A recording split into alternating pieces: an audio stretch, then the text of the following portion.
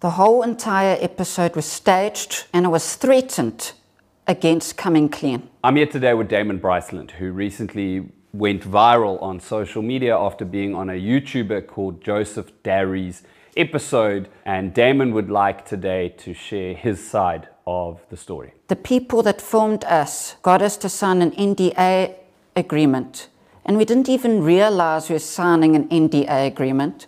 They just took out a phone, they told us sign. It was like a digital signature. So to clarify, Damon, they just said sign here without any context, without showing you anything, and then afterwards attached that digital signature to another document and said, this is the NDA. They didn't say, don't disclose it. They didn't say anything like that until I got an offer from a TikToker to produce some content, and now Black Panther. He's the manager for Joseph Darry. So this oak phoned me, and while he was talking to me, I happened to mention that this TikToker wants to produce some content with me. Yes. And it's related to relationships. That is when Black Panther said, this guy is going to up my business, okay?